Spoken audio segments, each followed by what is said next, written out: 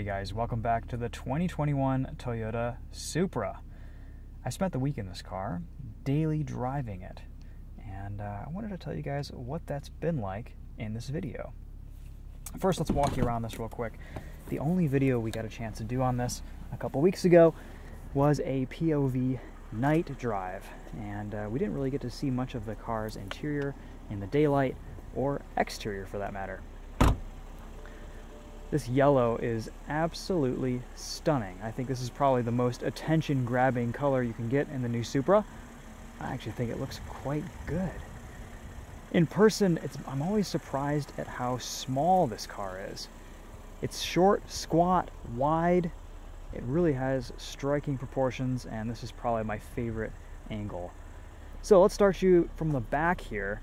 One of my complaints is there's no trunk release on the outside of the vehicle. There's just nothing under there. You either have to hit the button on the driver's side door or on the key fob. Luckily though, there's actually a reasonable amount of space back here. It's not too bad. I fit about 8 grocery bags back here the other day, and there was room for a couple more. So pretty impressive, and I appreciate that they gave us a matching yellow snow scraper. That's nice. It's all in the details. Pretty nice opening though. You take this cover off and you can actually fit some larger items in this. Bonus points for practicality. Get your cool little GR logo back here. Now, I've heard lots of discussion, and everyone asks me about this, about these vents. Yes, they're all fake. Some people have said they can be made functional, and this is pretty much the only one that could probably be made functional. It would make no sense to make this functional. And of course, this is just, that's the door. It doesn't really lead anywhere. Yeah, you'd have to do some pretty major surgery, including removing the door seal to make that functional. Let's look under the hood and show you what that looks like. So pay close attention as to where this vent is here. We lift the hood up, and it doesn't really lead anywhere. There's plastic, and there's the side wall of the engine bay. So again, not really a valid argument, but you know what? It looks cool. That's okay. We have a more powerful V58 inline 6 this year. It makes 382 horsepower, and we actually got this dynoed, and it made a little bit more. So BMW horsepower, a little bit underrated. They've added these chassis braces here. I think they look a little cheap. It'd be nice to dress these up with some aftermarket carbon fiber bits. Otherwise though, a massive hood. This is just a huge piece of metal.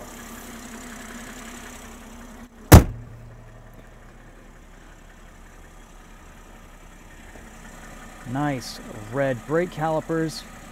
Pilot Super Sports. A little bit of an older dated tire.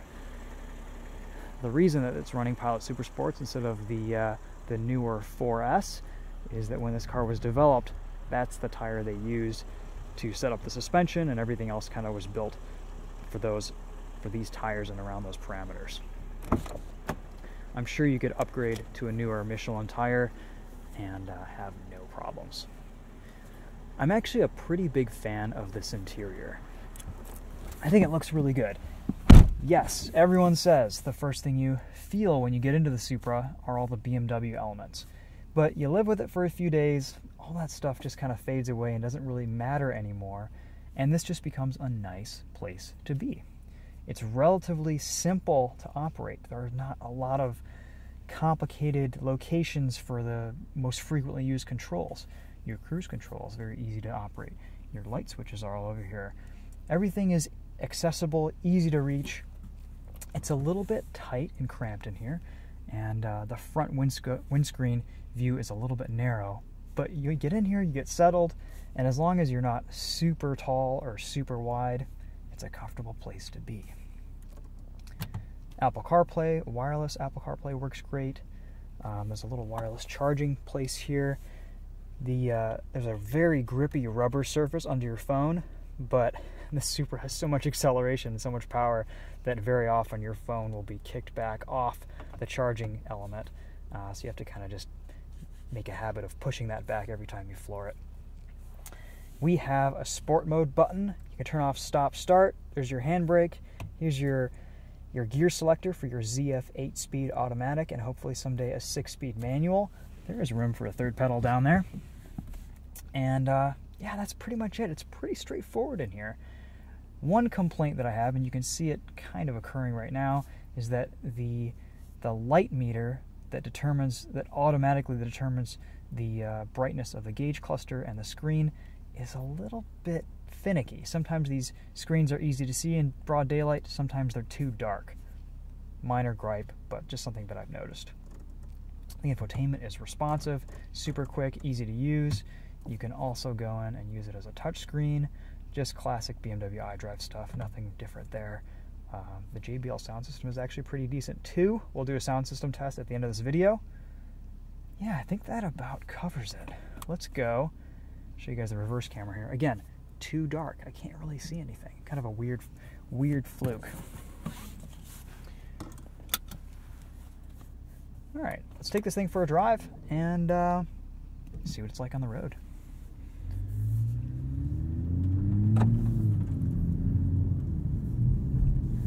I will say this car feels special. You walk up to it, you get in, you sit down, the driving position is just perfect, it's just right, it feels like you're in a sports car. I mentioned this in my last video, I don't particularly like the design of this steering wheel, especially in photos, but I love the way it feels. I have a kind of a gripe with BMW in that I think they make their steering wheels too thick and too chunky, and this is just the perfect steering wheel feel. It's nice, it has kind of a pointed edge on the back, not pointy, but like it comes to a point that's rounded, and it's really nice to grip. It just feels so good in hand. The steering wheel just comes right out to your chest, your seat is low, you can see right out of the cockpit over the hood. It's a proper sports car driving position. This feels like a Porsche or a BRZ. It's just right. No complaints there. When you're just driving this around in normal mode, there's two driving modes. There's normal and sport, and you can change them with a press of this button right there. When you're just driving this around in normal mode, it feels like a fast sports car with a traditional automatic transmission. There really isn't much special to the driving feel. It's always hunting for the tallest gear.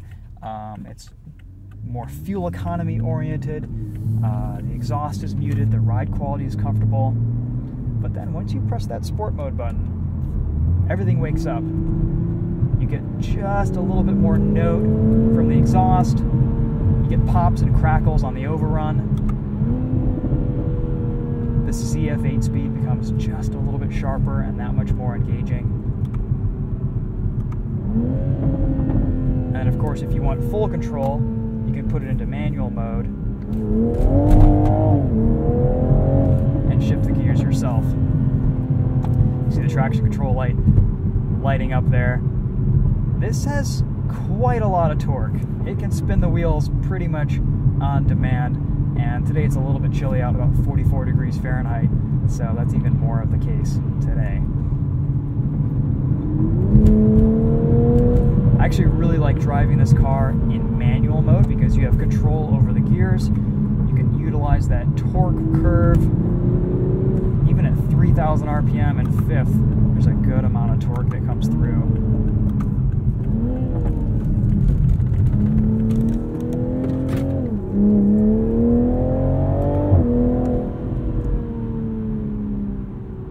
And despite all that torque, traction control does a pretty nice job of keeping you safe.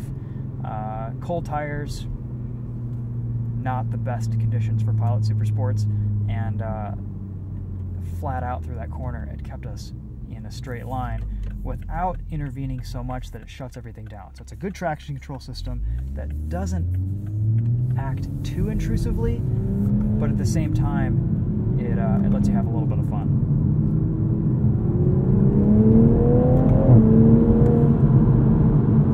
The highlight of the Supra is definitely this inline six.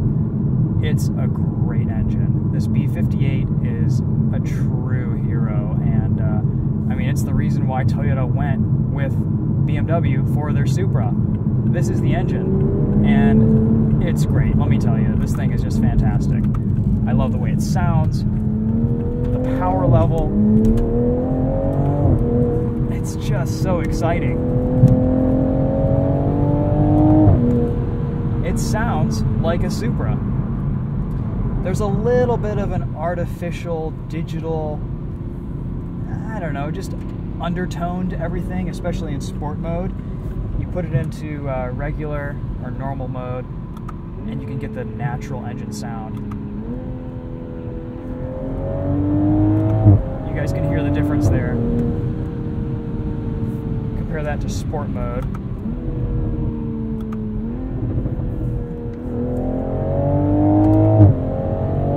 Just a little bit of engine sound piped in probably through the speakers. But you know what? It's subtle and it's not too noticeable. I can live with it. I'm okay with that. You know, worst case scenario, you just throw an exhaust on here, go into your sport mode settings, and you can go in and customize what you want. So you can have engine in normal mode and everything else in sport, and you won't get that engine note. So it's nice that you can isolate and select different settings for your damping, your steering, your transmission, your engine. All that stuff is programmable and customizable in typical BMW fashion.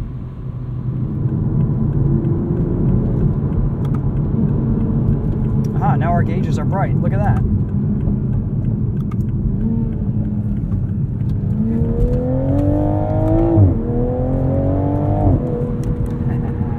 You can just dance with this thing. I love it.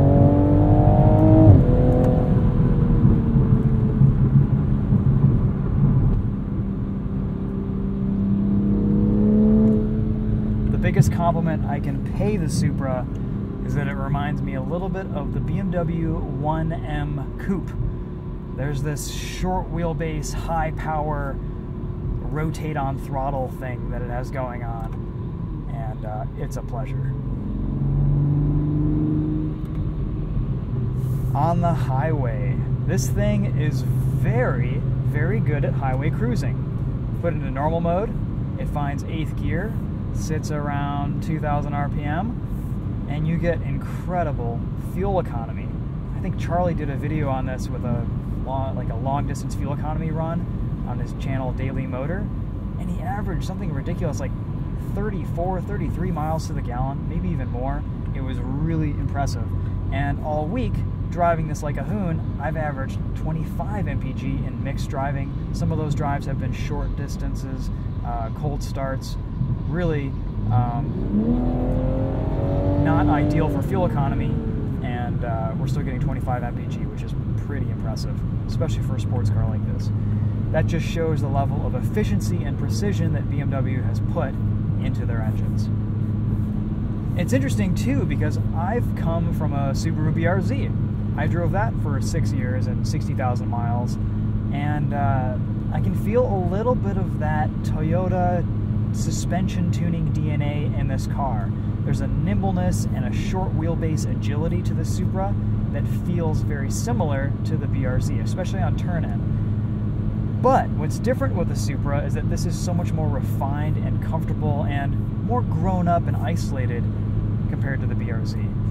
This isn't necessarily that far off philosophically from the original Supra. The Supra was a grand tourer, and this kind of still is.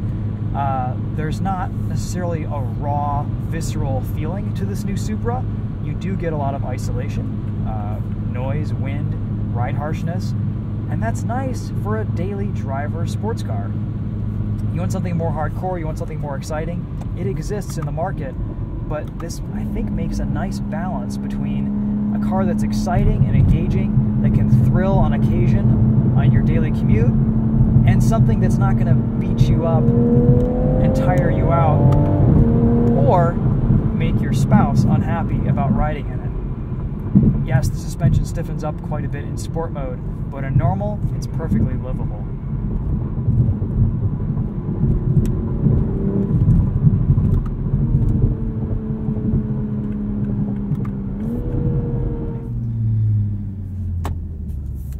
let's put us into automatic here. We're in drive, and we'll just do a little 0 to 60. We'll probably get a bunch of wheel spin, but that's okay. Part of the fun. We'll leave traction control on and see what happens.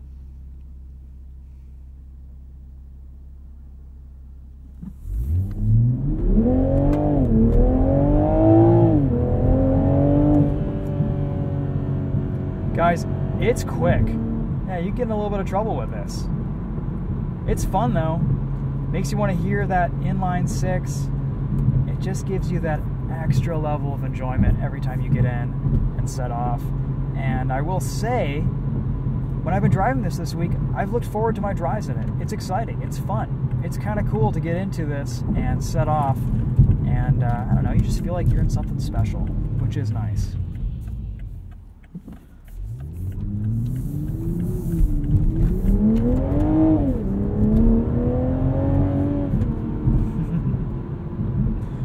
When the tail does step out, it's pretty controllable.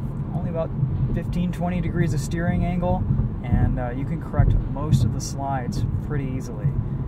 We're on the street.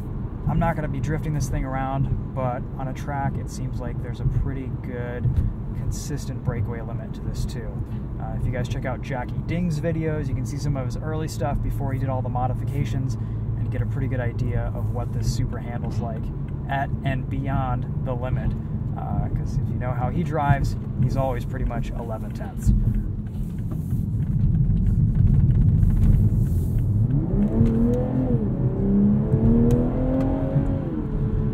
Final thoughts. Well, all this car needs is a manual, and you've got a really nice sports car. But if you're someone who's going to buy a Supra and doesn't really want a manual, well then, here it is. Chances are, a good portion of the buyers interested in this car really aren't going to want the manual transmission anyway. So here you go. You've got a great Supra. This 2021 offers just a little bit more power, and it's a really nice overall package. I don't know anything for certain. None of us really do, but we could guess that Toyota will put a manual transmission in this car in the next year or two.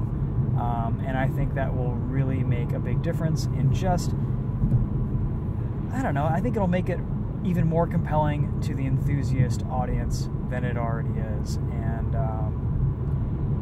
yeah, I think it's worth waiting for. If you're interested in a Supra, that'll make this a really nice car. The automatic transmission is great, but it does lack some of the precision and engagement factor that you would get from a DCT, for example, like one that's in the BMW M2. There just isn't the snappiness and the immediacy to this 8-speed auto. It's a very good transmission. It's one of the best, but it just doesn't excite as much as a DCT or a 6-speed manual with a clutch would. And part of that is just the lack of control. You either always want to be in manual mode, give it a little bit of a boot out of a corner, and it downshifts a little bit too much. You get too much power. It's unpredictable how many gears it's going to downshift. So you kind of want that predictability in a car like this, and the automatic takes some of that away.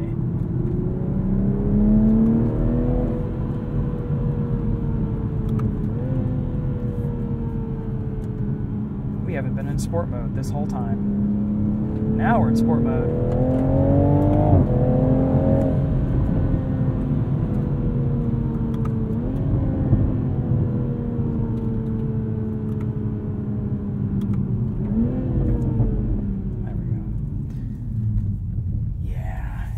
Does sound good. It makes all the right noises.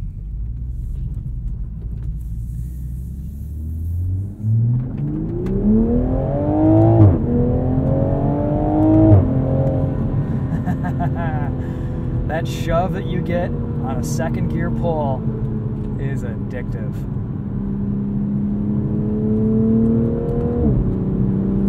This is either one of the best BMWs that you've driven in the last decade, or it's just a very good sports car from Toyota. That's how I can sum up the Supra.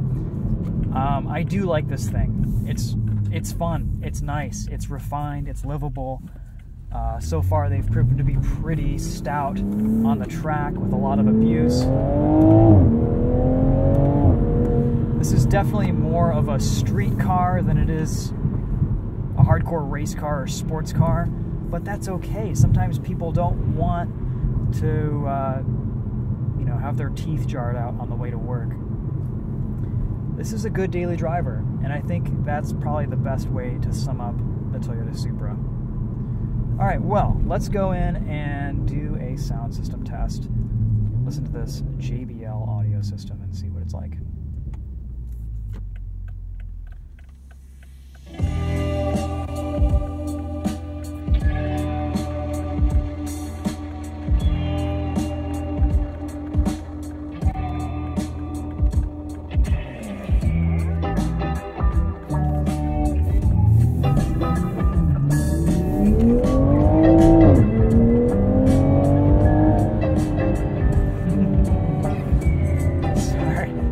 But you can just control these beautiful little slides in this thing.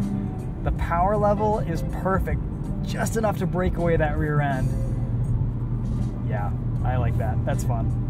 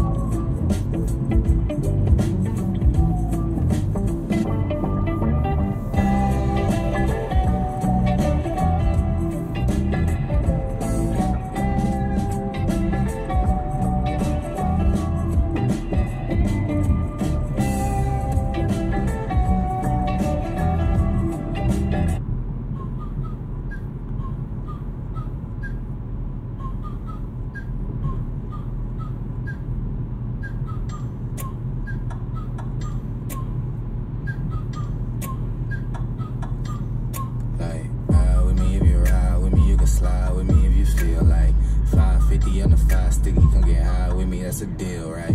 Ride with me if you ride with me. You can slide with me if you feel like 550 on the 5 sticky. Come get high with me. That's a deal, right? That's a deal, right? That's a bet, right?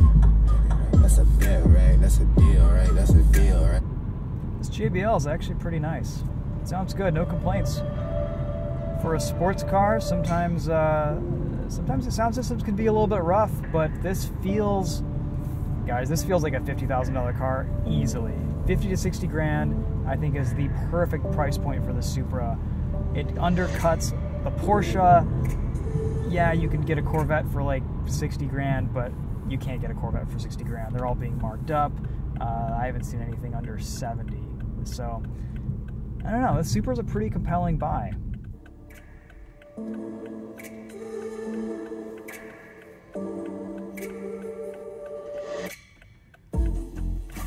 It is a little bit strange seeing the stop-start engage, and a little bit embarrassing when you're at a stoplight with the engine kicking on next to regular traffic.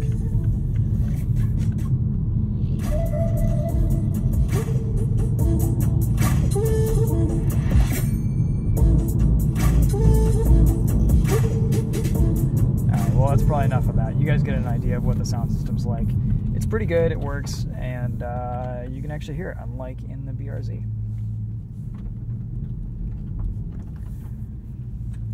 Alright guys, well, those are my thoughts on the 2021 Supra. I am excited to see what Toyota does with this car, with its continued development. Recently, Toyota has done a really nice job with its sports cars and how they have progressed over their life cycle. The 8.6 was a really good example, and I mean, we live in a reality now where sports cars can only exist with collaborative efforts like this. We're not in a position for a vehicle like this to be developed on its own and have a business case. So I'm pretty happy with this Supra. The more time I've spent with it, the less all the stuff people talk about really matters. I don't care that it's a BMW. It doesn't really feel as BMW in here as you would think, despite the chimes and everything that comes on when you first get in. This is still a unique interior. It doesn't look like a 3 Series or something like that. There are a lot of differences throughout. Of course, the shifter's the same, and the infotainment and a lot of the switchgear is the same, but I don't get BMW from this screaming in my face constantly. And even if it does scream BMW to your face, that's not necessarily a bad thing. So anyway, guys, those are my thoughts. Let me know some of yours in the comments, and feel free to ask me any questions if you have them. Thanks for watching. We will see you in the next video. If you want to see what I'm up to the rest of the time when I'm not posting videos to YouTube, check out my Instagram at TheTopher2. TheTopher was taken, so at TheTopher2 is the next best thing. Thanks for watching. Take care.